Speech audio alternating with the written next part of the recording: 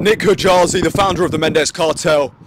Today is a rest and recovery day. As always, I do some kind of abs and cardio. I did some incline walking, some kettlebell sit-ups, and some Superman crunches, supersetted.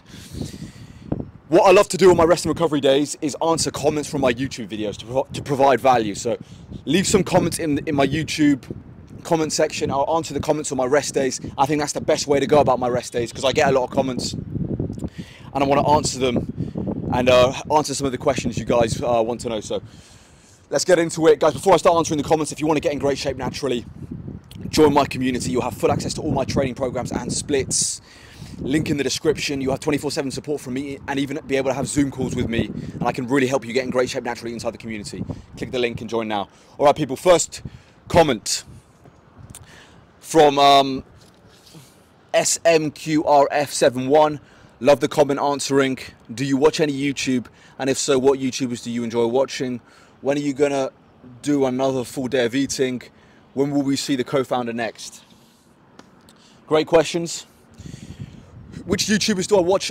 The main YouTuber I watch is the greatest natural of all time, Mike O'Hearn. I love Mike O'Hearn. He's my hero. He's the guy that I look up to. He's the philosophy that I've kind of modeled my training off, is Mike O'Hearn. So I watch Mike O'Hearn's YouTube channel a lot.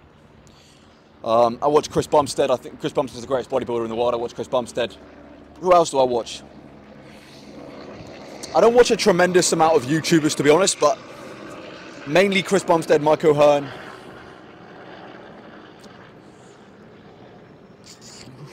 I watch a lot of Machiavelli motivation in the gym. I love listening to Machiavelli motivation. I think it's the best kind of lifting motivation. I love listening to that. So yeah, those are the three main ones I really watch, to be quite honest. When are you going to do another full day of eating? I'll definitely get one of those videos scheduled and put it in. In one of my rest days, I'll film a full day of eating. I'll do that. And when will we see the co-founder next? Me and the co-founder, we're going to reunite soon. I'm going to see him soon. And he'll be in my training video. So we're going to see him soon. Don't you guys worry. We'll be back together soon. Hopefully in October sometime. All right, next comment from Jose Garza 7428. Love the content, brother. Just wanted to ask, are you going to get on gear or do you not support gear usage? Hope you have a good day, bro. I'm the natty king, bro. I don't use gear. I never will use gear. I'm against gear usage. I'm going to be a lifetime natural. I always will be a lifetime natural. Gear goes against every value I believe in. If you want longevity, don't use gear. I don't just want to look good in my 20s. I could jump on gear and look and build and add another 30 pounds of muscle to my frame in my 20s and 30s. But then that's going to have consequences later in life, in my 40s and 50s.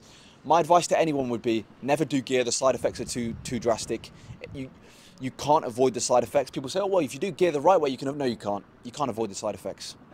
Don't do gear, stay away from it, be a lifetime natural. You can build a great physique naturally. And for me, the natural look is the best look. I don't like the geared up look, it's not for me. I'm a lifetime natural and always will be. Thanks for the question, brother.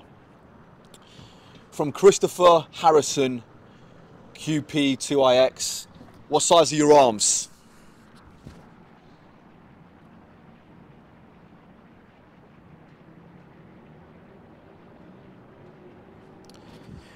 Not pumped right now, so they're not their biggest.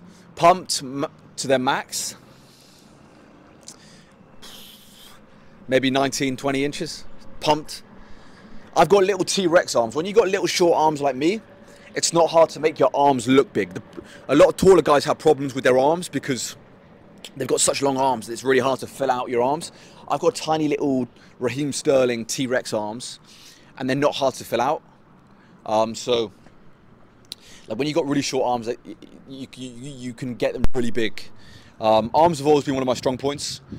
I reckon, yeah, 19, 20 inches. I've never measured them. I definitely should measure them. I don't think I have a tape measure in my house. So I'll definitely get a tape measure, and in one of my videos, I'll measure them and let you guys know how big they are. But yeah, I'd say if I can have 20-inch arms, maintain 20-inch arms, I'll be happy with that. I think every guy has the goal of 20 inches. The big 20 mark is when you can really say you've got big arms. But I've never measured them, so I don't know, brother. But thanks for the question. Okay, last comment is from Gisepek3257. I butchered the name there, I apologise. Again, the same question as I got before. Are you going to do a full day of eating?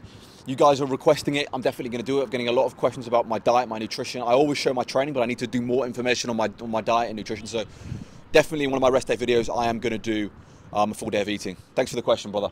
All right, guys, 4 comments today. If you've got any comments for me, please put them in the comment section of this video. I will answer them on my next rest day on Sunday.